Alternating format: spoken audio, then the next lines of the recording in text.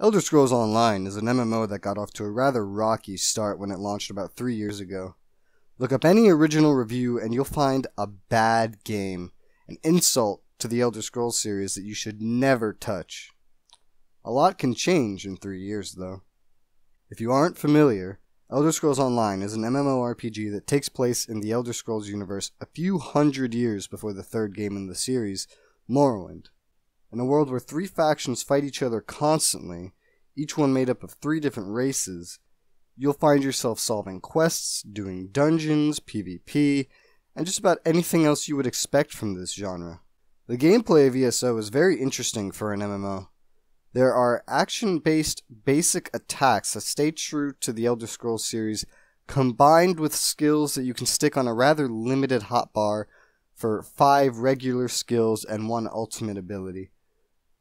So long as you don't play the game in first person, then the gameplay is definitely a positive factor. The game was designed for third person with the way its camera works and the indicators that warn you about certain attacks being outside of the first person mode's field of view.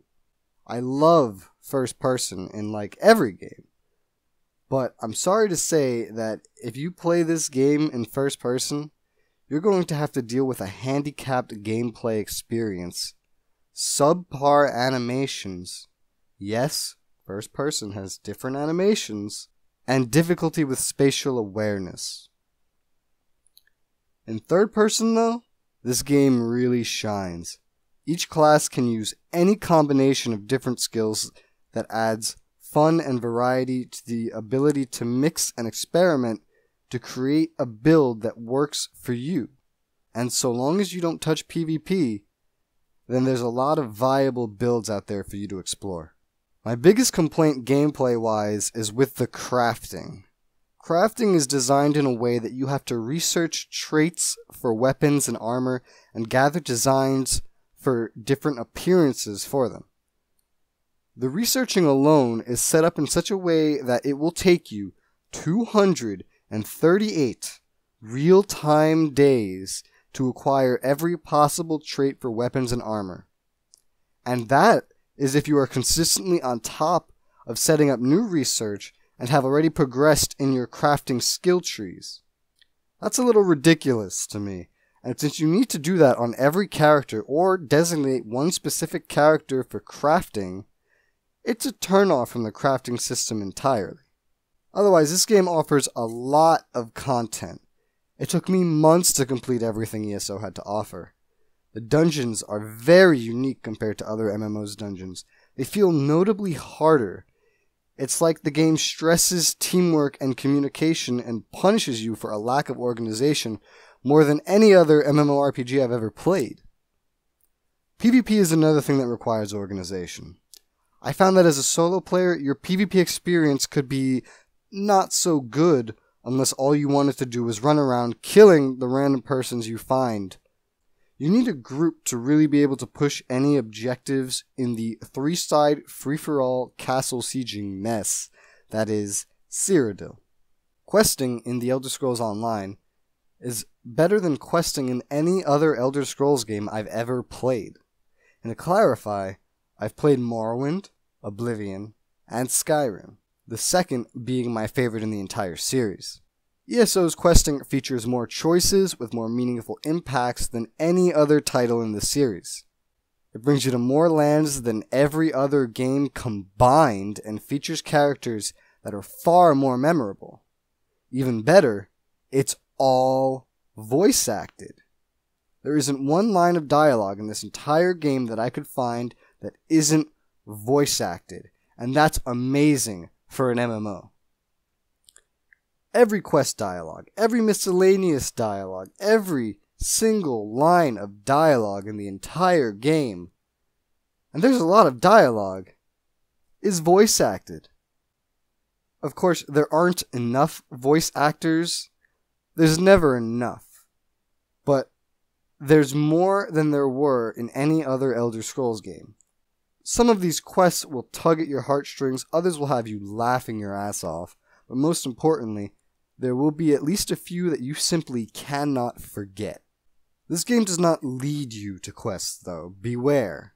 It's an open Tamriel, and they reward your exploration of its vast lands with quests and other loot. If you are not one for exploring, it's likely you'll never complete every quest the game has to offer, especially some of the more hilarious side quests. The graphics of this game are understandably subpar. Being that its official release was in 2014, I would expect better, but being that it is an MMO, it makes sense why it isn't. MMOs are not known for their graphics with the exception of Black Desert.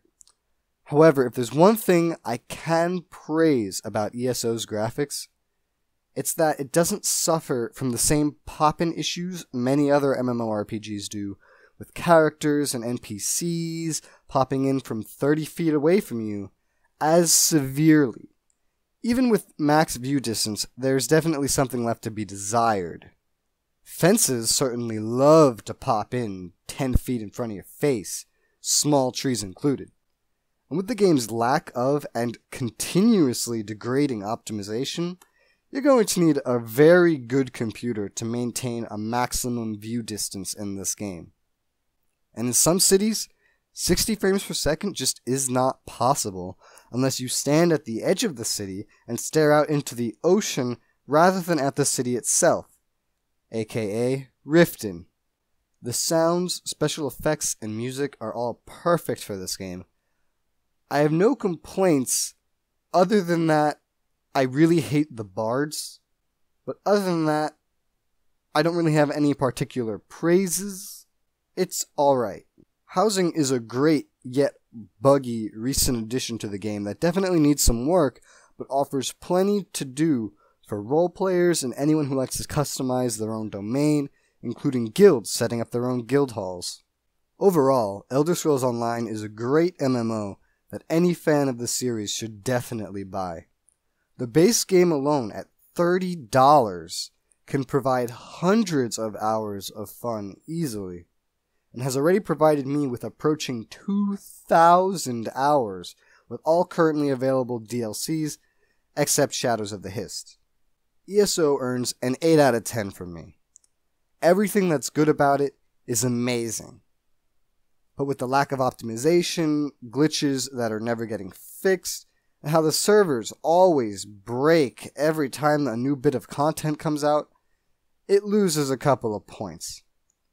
If I felt I could add points for the community, I would make it a 9 out of 10, easily, because this game has one of the best communities I've ever experienced in an MMO, as long as you avoid zone chat.